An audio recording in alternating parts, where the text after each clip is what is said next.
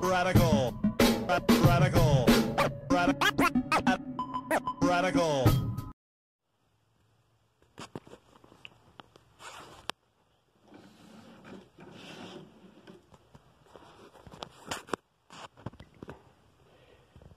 Welcome to another Show Off Saturdays.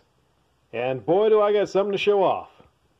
A couple weeks ago, hell, actually closer to maybe a month, I told you all that I ordered this beauty online, and it's very hard to find, this SoundStream Tarantula amplifier. I ordered this for about maybe, I think, $260. Once upon a time, these were going for about maybe $215, $220 if you got lucky, but the price went up. Actually, I got a great deal compared to what some people are trying to scalp this motherfucker for on eBay. 5, 6.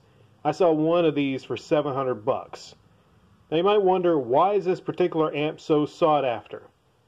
Well, comes down to gimmicks, really. Look at this. See that logo? Actually, I'm going to wait and explain that to you when I get this sucker out, okay? Now, I don't want this thing to go past over maybe 10 minutes. Oh, believe me, I could spend about half an hour talking about this beauty right here. I'm a big car audio guy. But we're going to go over what's on the box, and I'm going to show you this amplifier and all the stuff it comes with. Typical unboxing type video. Okay, this is the SoundStream Tarantula Electro Series amplifier. Max power, 4,000 watts. No, actually no, okay? Most of the time, almost every single time when you see these boxes, they overrate an amplifier. Okay, this thing does not do 4,000 watts. It's about half of that. Usually it's about half or less to what they actually say on the box. Alright, still does, I've seen this thing dynoed. At 1 ohm, I think about 2,000. So still pretty freaking powerful for, you know, what you pay. It's got RGB LED accent lighting. And you see it lights up there. Now, I don't know if this lights up in 3 different colors, because it says there's a ton of color combinations. See here it says, I forget where it said that, but trust me on this, it said you can actually do different kind of color combinations.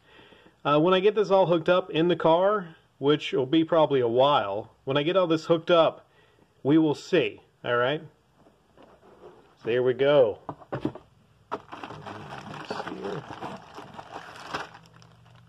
It comes with a bass knob. Is that a bass knob here? Yeah, it comes with a bass knob. I'm not really going to get into this right here, so everybody can just kind of take a look at what we got in there.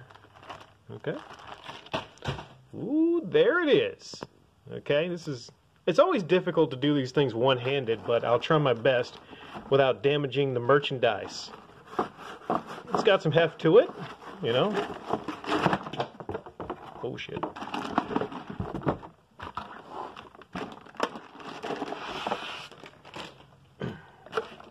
See, a lot of times that I throw these things around when I'm doing these, but this, I really want to be gentle with this right here.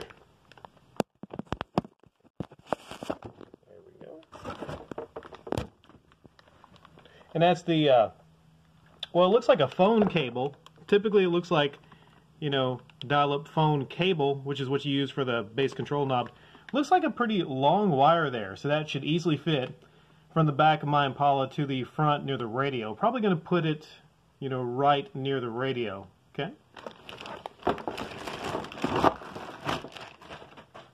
Looks like brushed aluminum. Very nice. Very nice. And damn it, it's blurring. I hate this shit. Sometimes it just, yeah, that kind of fixes it a little bit. Man, that is nice. I really love that. I love that. It's so nice.